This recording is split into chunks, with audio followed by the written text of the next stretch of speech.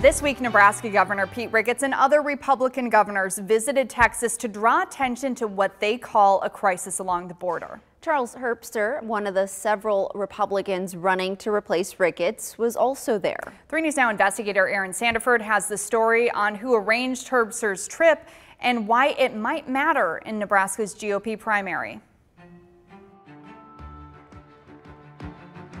Nebraska Republican Charles Herbster has wrapped his run for governor in his support for former President Donald Trump.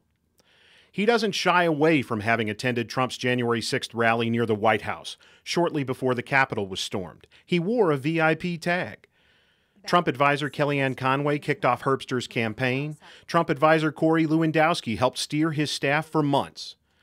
Now Herbster's working with Trump advisor Stephen Miller. Miller wrote many of Trump's immigration policies, including separating families at the border. 3 News Now investigators confirmed Miller's involvement Thursday by listening to a telephone town hall that Herbster hosted with Nebraskans. On it, Herbster said Miller arranged his border trip. He said, "Stephen Miller was in the White House, was in charge of immigration, worked with President Trump, and it's great to have him on the Herbster team." Herbster's staff say Miller is helping the campaign, but not working for it. Miller, on the call, said he fully supports Herbster's vision to reduce immigration at the state level, which Herbster has not yet detailed. He said, "Charles has committed to me that if he is governor of Nebraska, he will use his authority, working with the state legislature to pass the kinds of laws that are necessary to discourage illegal immigrants from settling and working in the state of Nebraska.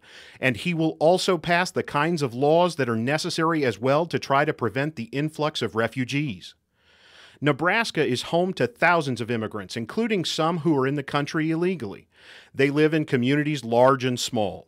The state also welcomes more refugees than many states its size, thanks to local charities. It welcomed an estimated 125 refugees over the past 12 months. A recent study by the University of Nebraska at Omaha says immigrants, including refugees, contribute more to Nebraska's economy than they take out. But Herbster and Miller describe what's happening at the border as a threat to American culture.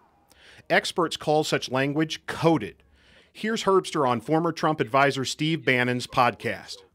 The chaotic disaster that the Biden administration has created is absolutely uncalled for and will change the entire culture of the greatest country on the face of the earth.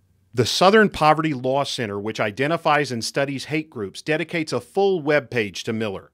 They highlight his ties to white supremacists. Miller does not think highly of the people of Nebraska. This is him just trying to lash out at immigrants. He does not actually care about the people who live there in the slightest. He is primarily interested in going after his favorite scapegoat, which are people of color. And the Republican Party can do a lot better than this. This is not a partisan issue. Here's what Herbster said Thursday.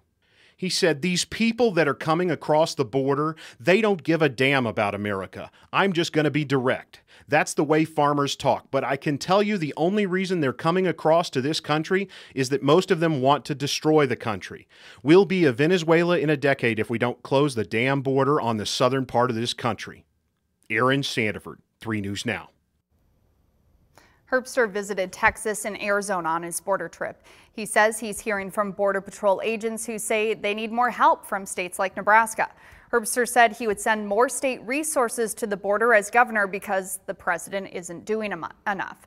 This month, Nebraska sent an additional 190 members from the National Guard to the border, and they'll be there for a year under orders from President Joe Biden.